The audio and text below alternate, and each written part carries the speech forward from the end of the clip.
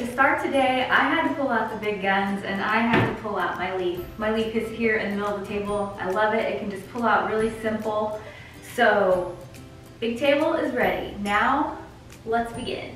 I'm going to start with our placemat first. A lot of times I start with my centerpiece first just to make sure I'm going to have enough room for it. But since I have my leaf in, I know that I'm going to have enough room. I already tested it out. So I'm going to start with our placemat. I have this really adorable, these are from Pier 1, and this looks like a little, I want to say cabbage leaf. And I love it because it looks super springish. I like the green of it. So we're going to start with this.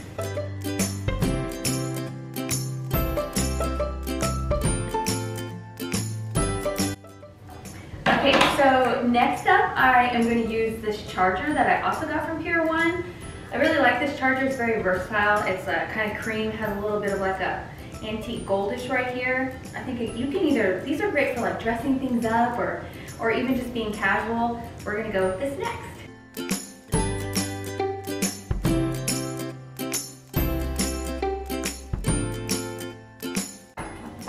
Okay, so next up I'm going to use a plain white plate.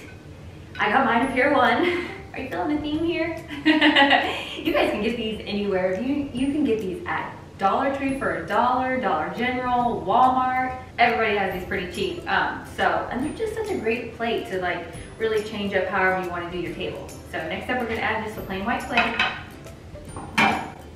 I know you're thinking it's looking kind of boring right now, but have faith.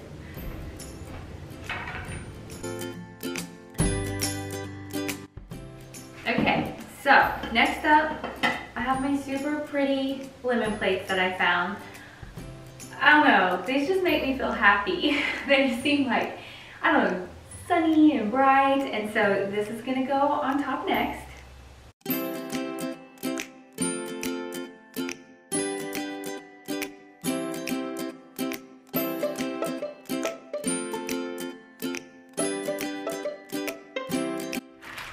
So I bought these super fun yellow napkins for Easter because they're bright.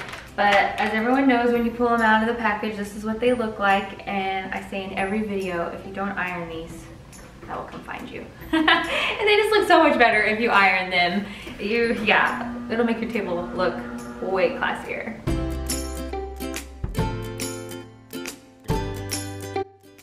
Okay, so we have our napkin all ironed, and what I want you to do is I just want you to fold it in and fold it in. I'm gonna keep it nice and wide. So that's how we're gonna do that. And then I want you to just place it underneath here. I want it to kind of come down from the chair, be up here, and be like this. I don't want it to necessarily be even. I actually want it to be a little shorter on this and a little longer down here. And you can just push your chair right back in if you need to. So that's how we're gonna do it, like that. Okay, so next up, we're gonna do our silverware. I have this awesome new gold silverware that my sister got me for my birthday. I love it, so we're gonna use that. We're gonna just place our silverware on the side. We're gonna do our fork and our knife and our spoon on the other, since we already have our napkin under there.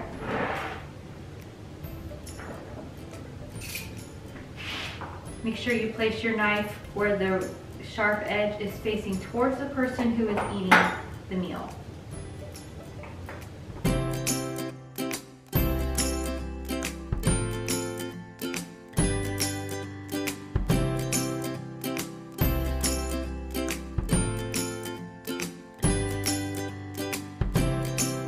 Okay, so next up, I'm gonna use these really pretty glasses that I have. I got them from Pier 1. I like them because they're very flowery and floral. And so next we're gonna get our glasses.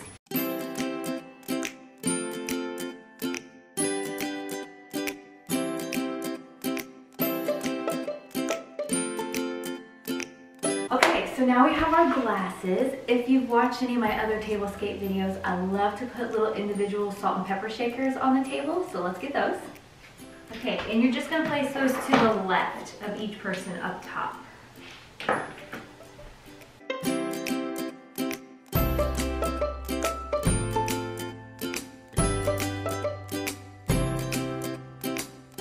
Okay, this is where we're at right now. I think it's looking really cheery. Okay, now let's bring in something for the middle of the table to start making that look so much better. Okay, so next up I have this long wooden tray that I got from Kirkland's, and I'm gonna place it in the middle of the table. So normally I would either have like a table runner or that kind of thing, but after the amount of stuff that I'm about to place in the middle of the table, it felt like way too much. I got a really cool like moss table runner that I was gonna do down the middle, but it was too much. And I would rather things look more clean and just very elegant instead of just a bunch of stuff just to place a bunch of stuff. So first we're gonna place this in the middle.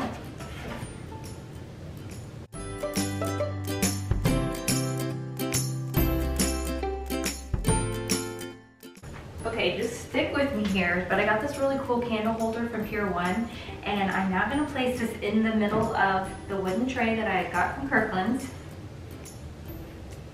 because I want some candlelight for this, because I want it to look elegant. So let me go grab what we're gonna do next. Okay, do you guys remember this piece from the centerpiece video? So I'm gonna steal these lemons out of here, and I'm gonna place them in this tray all around this candelabra.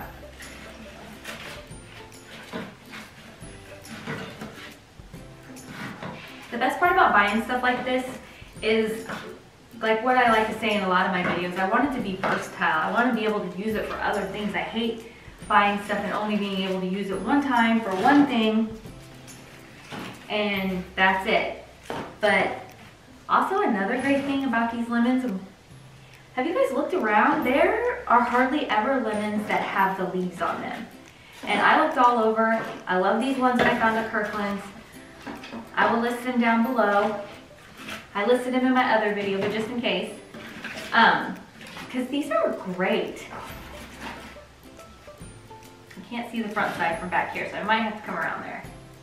Let me come around there. Okay, I absolutely love this. I think this looks so pretty, but I actually want to do a little more to the table. So let me go grab that. I chose this wood candelabra here because it actually kind of matches the wood of my table. It is okay to mix and match your woods and the old school style of everything having to be super matchy-matchy is definitely out the window. It's okay to think outside of the box, so keep that in mind. Okay, lastly for this table, I found these adorable lemon trees at Michael's, and they did not come with the pots. I actually bought the cute little pots, placed them in there, and then here's the lemons I was talking about that a lot of people find everywhere, Target, I think maybe Hobby Lobby. They don't have the leaves on them, so they're just not stand out, but I put them in here with it just to kind of like dress this little bowl up a little bit more. But I really like the lemons on that are hanging down from this. Just gives a little something. So keep in mind, here's how we have people sitting across from each other. So make sure that these are staying over far enough so that they're not blocking the view. Okay, I really love this. I feel like we're getting to a point where I don't want to add a lot more, but I do have one more thing I want to add that maybe a lot of people don't think about, but lately I've been thinking about it and I really like it, so let me go grab it. Okay, needed to change the camera angle in order for you to see this. So I have this chandelier that hangs above my table, and sometimes if you feel like your table is feeling heavy, like there's a lot of stuff on it and down, you can use like a garland or something and put it around your chandelier to help draw the eye up so everything doesn't feel so heavy down on this side. So I found this pretty lemon one at Michael's, and I'm just gonna, don't overdo it. Don't make it too heavy up there either. I'm just gonna place this around and just add a little something extra to the table, but also help draw our eye up. And yes, I'm gonna stand on the chair.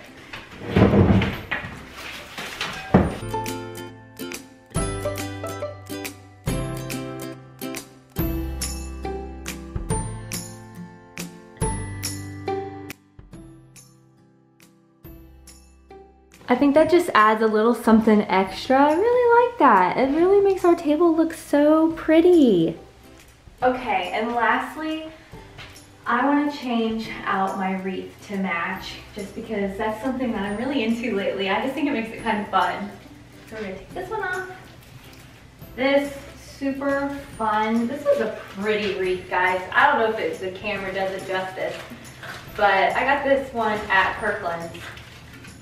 Wait a minute. There. I got that one at Kirkland's, and it is such a pretty wreath. I really like it.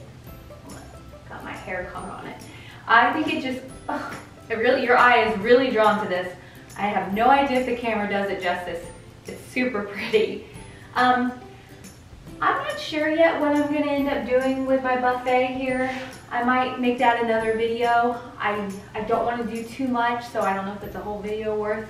But right now, I'm gonna leave it simple because I have a lot going on over here.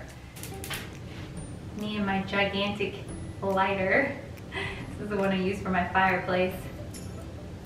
If you watched my Christmas tablescape, still using this one. What a pretty spring table.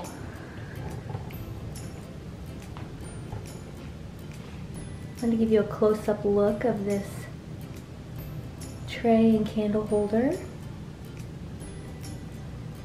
And glasses.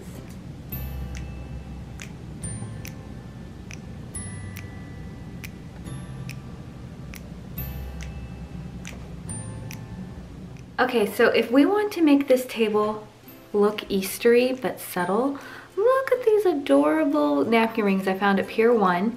And all we're gonna do is we're gonna switch out and we're gonna use this. So just open your napkin up. I place my silverware, I gather it all together. I place my silverware inside in the center like this. And then just gather it like that. Put your little bunny ears over. Put your plate back on. And then in order to still see the plate, we're gonna set this on the side. Okay, I really like how that looks. It adds something. Let's add a little something to our centerpiece to bring Easter into this, and then let's call it good. Okay, and lastly, I just wanted to add a little something to the centerpiece. If you watched my mantle video, if you haven't, check it out. I bought these cute little moss, like grass bunnies.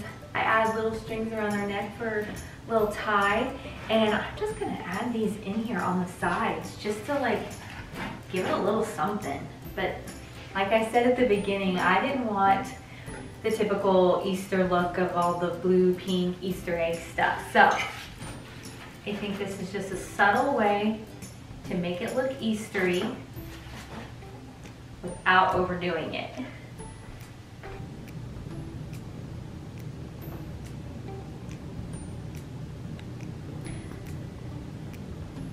I hope you guys liked today's video. Give it a thumbs up. Definitely subscribe. Come back for more. I really appreciate it, guys. Thanks so much.